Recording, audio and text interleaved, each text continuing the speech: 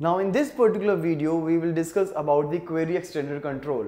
Basically this query extender control gives some extension to the data sources, as if any data source already has some records inside it, so I can simply start filtering the records by using query extender without putting the where clause in the base select statement.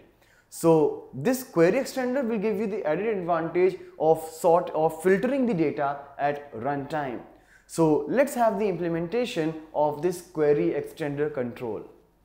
So before starting with the implementation of query extender, first of all I will take link to SQL class, which I have already taken, and you can see now for getting the data here I will use link data source from the data controls. So here it is link data source. Let's configure this data source with the data class is already chosen, and here only one table is being brought, out of which I'll take employee ID, first name, mobile number and department. Let's say salary as well and say finish. Now to display the data I'll use grid view. These things are already being done several times in this video tutorial. And now since the data will be shown in grid view, let's execute it and see first. So as you can see, all the records from the table are being displayed here.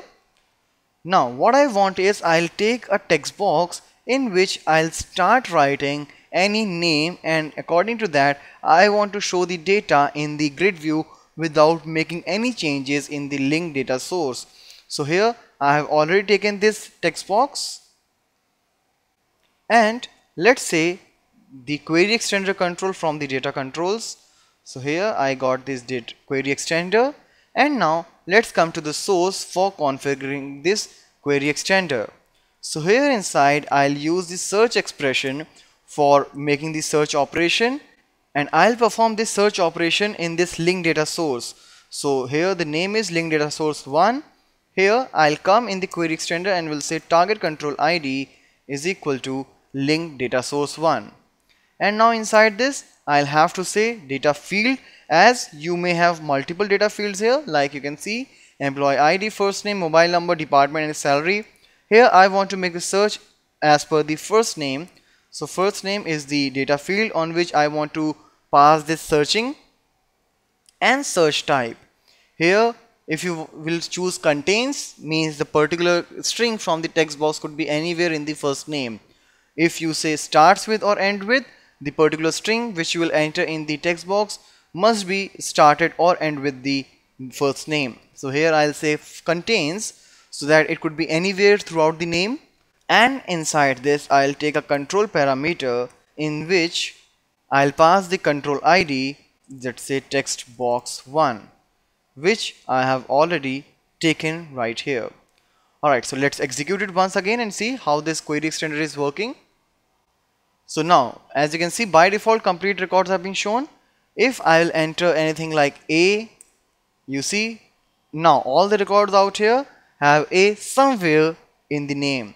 If I'll say AN, then you see all the records are having AN somewhere. Alright, similarly if I will write AL, then you see AL in Pallavi and Vishal is there.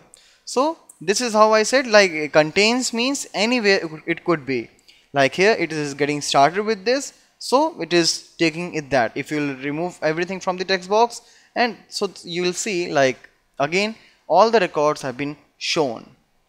So this is how you can use the query extender for searching purpose without making any changes in the actual data source.